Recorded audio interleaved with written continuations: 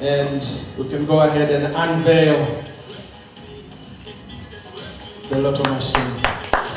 Ugandans are set for another shot at testing their gambling skills after the latest Rotary firm under National Rotary Lotto launched its services in the market. The new gambling game opportunity comes amid strict rules and regulations from the government, where values such as transparency, honesty, and protection of underage are supposed to be highly upheld. Any abuse of any of the rules and regulations would attract notification, license of operation, and prosecution. If in any event, unlikely event, that there is no transparency, there is no integrity of the whole system, I think government reserves the right to revoke the license and get other players who can be able to play by the rules. A good number of youths in the country already love gambling, witnessed from games such as sports betting, among others. Therefore, government is expected to make some good earnings from the activities if well managed. Through the operations and through the operations of the National Lottery Sport, it will also be able to earn revenue for the country.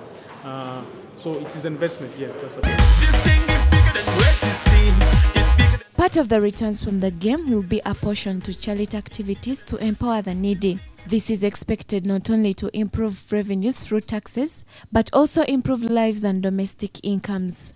For one to participate in the game should be an MTN subscriber with mobile money account to purchase Rotary tickets. And all prizes lower than 5 million Uganda shillings will be paid directly into mobile money account, but those above will be transferred into designated bank account or through a check. Nabakoze Lydia, NBS Television, Business.